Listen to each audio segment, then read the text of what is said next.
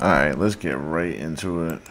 So let's pick these games. We're going to go right through it, and then we're going to talk about what we think is going to happen on the second half of the season. Who knows? We could be right or wrong, but we're just going to speculate. So first game, Titans-Pittsburgh. I end up picking the Steelers to win, but I got the Titans to cover. Alright, next we got the Miami Dolphins versus the Kansas City Chiefs, and it's an overseas game. They're going across the pond. I don't know. I had a tough time picking this one because we know Miami, their offense is much better, but Patrick Mahomes is the golden boy. You know, the defenses are probably similar, but I think Miami's a little bit better. I think Miami's a little bit better team, but the Chiefs have the better quarterback. In other words, if Patrick Mahomes was on Miami, Miami would be unbeatable. They would be, let's be honest. You put Tua on the Chiefs are probably not as good, right? That's what I'm saying. So this game is contingent upon how good Tua plays. If Tua plays the way he's supposed to play, like an NFL quarterback and a top first-round pick like he was, they should win the game. And it's going to be across the sea. So I think they're going to have a nice showing. It's going to be so many points scored. But at the end of the day, the safer pick is the Chiefs. But something tells me Miami's going to win. But I'm going to pick the Chiefs because I think Miami's going to lose to all the playoff teams in the regular season just to win in the playoffs. That's what they were doing last year with the Bengals. And kind of the Chiefs, too, at some points. But yeah, alright, so I'm going to pick the Chiefs there. Next, Minnesota, Atlanta. Minnesota just acquired Joshua Dobbs, so I'm going to pick Minnesota. I don't trust the quarterback that has the most turnovers in the league. You can't trust a Ritter, man. They need to get rid of him, straight up. Next, we got Arizona versus Cleveland. Kyler Murray is going to play like his job depends on it, because it does. Like, there's no guarantee they're going to keep him next year with the top pick if they end up having that. Cleveland, I think they're still starting their backup. I'm going to pick Cleveland to win, though, because their defense is just too swarming. I don't know how Kyler's going to have room to run around. They're just so fast and everywhere. I just don't think it's just going to be too much for him, I think. First game back, you got to play the best defense in the NFL. I'll pick the defense this time. Los Angeles, Green Bay. Los Angeles got waxed and humiliated on TV, so I think they're going to bounce back. So I pick Los Angeles to win this game. And I don't trust Jordan Love. I don't Jordan Love him at all. Next, we have Washington versus New England. I think we can all agree Washington, their offense is much clever than New England. New England is just, plain white rice, nothing else to it, just vanilla. But at the same time, they stuck in the game with Miami, but that was for betting purposes, let's be honest.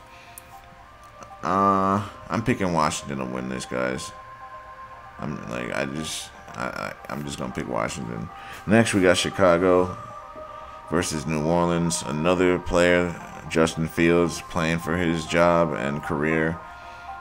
I don't even know if he's coming back, but he needs to come back because he's got a lot to make up for. But New Orleans, they're playing pretty well. But I can see an upset happening because these are one of those games where everyone's gonna just pick New Orleans, because it's the easy thing to do. So games like these are the ones where I'm like, hold on, wait, pull the e-brake, just wait a second, take a deep breath. Let's see what history tells us, and it tells us that the NFL likes to take your money. So I'm going to jump out and pick this as an upset. I think Chicago wins. But hold on. It's contingent upon this. If Justin Fields plays, I pick Chicago. So just check the depth charts on Sunday and all that. I haven't checked any of that. I don't give a shit about that. But if Fields plays because his job's on the line, I'm picking Chicago. If Fields does not play and it's that Badgett guy or Pat, whatever his name is, then I'm going to pick New Orleans. And that's my final answer. So just do your research on who's starting for Chicago. Next, Seattle, Baltimore. I think this is going to be a good game. But ultimately, I think Baltimore will come back in the end. Baltimore might go down early and then come back and win. That's been their MO, except for that blowout win.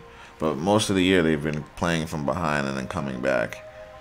So, I mean, I see that happen again because of betting. You know, the bettors are going to see, oh, Seattle's winning. Let's put more money on them. And then Lamar comes back and takes your money. So I picked Baltimore to win that. Next, we got Tampa, Houston. Like, I don't know. Tampa lost last week, and Houston, they lost to the worst team in the league. So I don't know what to think about this game. I wouldn't bet on this game. I'd stay away because it can go either way. Like, these are one of those games where two bad teams, you can flip a coin. Like, really, I'm not being funny here. That's just truthful because it can go either way. A game like this, it's going to be based on... And the NFL is just going to watch where the bets are for a game like this. If more people are leaning towards one team, they're going to go the other way. And you just don't know which way it's going to be. It all depends on how the game plays out in the fourth. But if you're going to put a gun to my head, I want to say Houston. But then that's going to put way more pressure on that Aaron Rodgers story. So I'm thinking about everything here. So I'm going to pick Tampa because of that. Hold on, I'm looking at my sheet here. Yeah, sometimes I pick different from what I do on Patreon. Because wins and losses and covering are two different things. So, yeah, I think Tampa's going to win. Because now that I think about it, if Houston wins, that's going to make it harder for the Jets to make the playoffs. So anything that makes life harder on the Jets is a no-go. Now we got Indy versus Carolina, the team that just got their first win last week. And it's week 9. Just keep that in mind. With that being said, I think Shane Steichen is just more clever. Even with a backup quarterback, we don't know who's even playing, and I still pick the Colts. Because there's just something about this guy just being able to muster anything with nothing. And he's clearly the next young hot coach that the NFL wants to bolster. So I think the NFL is just riding on him more. You know, Frank Reich's an older guy. He's been there, done that. You know, he's got the Super Bowl, but we still question who was really calling the plays. Was it even him? He's had no success since he's left the side of Peterson. So I don't know. I just don't know. Now we have... So I pick Indy. So now we have the Giants versus the Raiders. If Daniel Jones plays, I still pick the Raiders. If Tyrod Taylor plays, I still pick the Raiders. I think the interim coach is going to come in and basically do what they did last time. The Raiders interim 2 years ago when he came in, they took him to the playoffs. I think that might happen again. The interim's going to come in and be like doing what Josh McDaniels should have been doing, like running the ball way more, using your top wideout way more in as many situations as possible. You're like, this interim, I bet you he's going to show you what McDaniels should have done. But the problem with these interims is they sometimes go away from the script and try to, like, you know, outplay that. But that always comes to bite them. The referees can control the game. So we'll see how that plays out. I think Vegas wins because of that factor. Not because of anything else. Alright, so now we got the Cowboys, Eagles. Something's telling me they might let the Cowboys win just to have the Eagles win in the playoffs. But then again, the Cowboys had a blowout win. Usually a team that does that, they lose the next week because they're so high on themselves. And let's face it, the Eagles are better than them. Like, they just are. So I picked the Eagles. I'm not a huge Cowgirl fan picking for them. But the Cowboys, though, they do win a lot at home. So when they're playing home, it's probably a best bet to pick them. But other than that, we got Bills, Bengals. I got the Bills losing this game. I picked the Bengals. I think the Bills are going to just miss the playoffs. Just 1 year, I think they're going to miss it. Because they're not that good. It's all Josh Allen once again or bust. Like, if he doesn't play well, they don't win. Like, you can't win like that. Not Super Bowls anyway. Because remember, Patrick Mahomes didn't even play well in the Super Bowl. But guess what? The defense stepped up and they won. Now we got Los Angeles versus New York. And you know what I'm going to say. The only way the fairy tale continues if the Jets win the game. So I got the Jets winning. And the fairy tale continues. I don't know if I'm going to be right. They might lose this one. But I just picked the Jets. And I don't trust the Chargers coach. I think he's a bozo. He doesn't know what he's doing. He thinks he knows it all and knows nothing. Now, Denver's sitting, the Lions, San Fran, Jacksonville. So those teams are resting. Now let's look at these standings real quick. Excuse me. Let's see. So as of right now, yeah, see, the Jets are still in the hunt. So as of right now, if the playoffs would start, Dolphins would make it, Chiefs, Ravens, Jags, and there would be 3 more teams left, and the next 3 would be the Bills would make it as of now, but we don't know what's going to happen in the second half. So the Bills would make it. Then it would come down between the Steelers, Browns, Bengals, and Jets. So there's 2 more spots left. So you'd have to give it to the Steelers as of right now because they're the second place team. And then there's 1 spot left, and it would go down to the Browns, Bengals, Jets tiebreaker. So that would come down to points and who won and all that. Jets have 126 to 129. 154. It would be the Browns. As of right now, the Browns would make it because they have the most points out of those 2. Towards points against. So that's crazy. The Bengals and Jets would just miss it as of right now if the playoffs would start.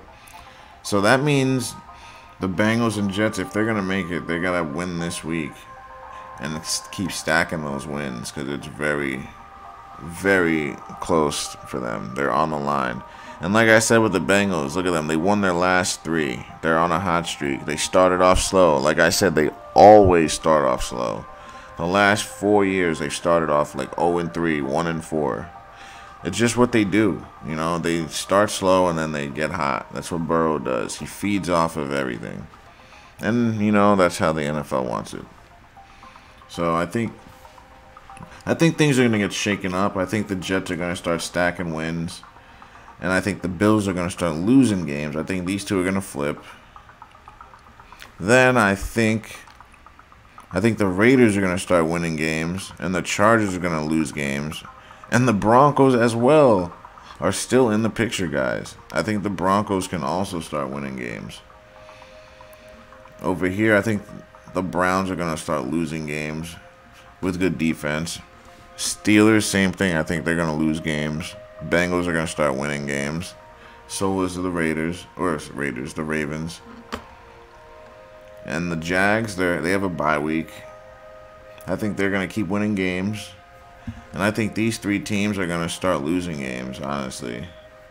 Texans might win a few more games, but I don't think they'll make the playoffs. And we'll see what happens with Will Levis, but I think this division still has a lot of work. A lot of young guys, you know. Let's look at the NFC. So we got the Eagles. Right, yep, Eagles, Seahawks, Lions, and Falcons. Nah, there's no way the Falcons are winning that division. I got the Saints winning that division. So we're giving that to the Saints. I don't care what the hell they're saying. The Saints have way more points for them, and they give up less points. I don't know why the Saints aren't up top. So we're giving this to the Saints. Now so that's 4 spots. So there's 3 spots left. So the Cowboys are getting 1. So there's 2 spots left. The Niners are getting 1, and there's 1 spot left. So that it's not gonna go to the Falcons, guys. Like, let's put that to bed right now. It's going to go probably to the Vikings or the second place team in this division. Unless, hear me out, unless the Commanders can do something. The Rams are still in the picture, guys. And who else?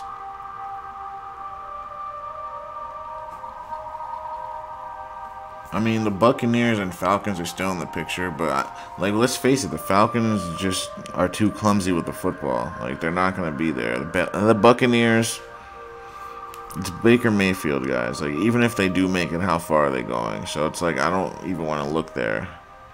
But the Vikings, man, they got Addison, they got JJ, they got a run game.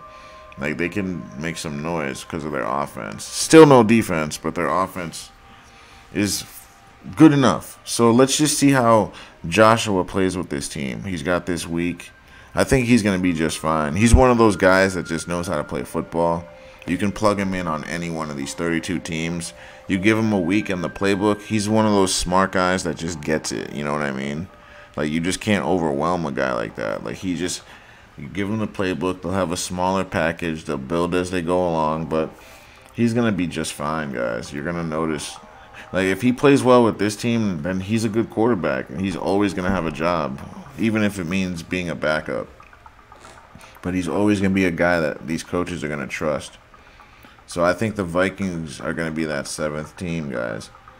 I mean, we're going to revisit this and see if I was right. But that's how we're going to leave it, guys. Thanks for watching. Don't forget to like, share, and subscribe.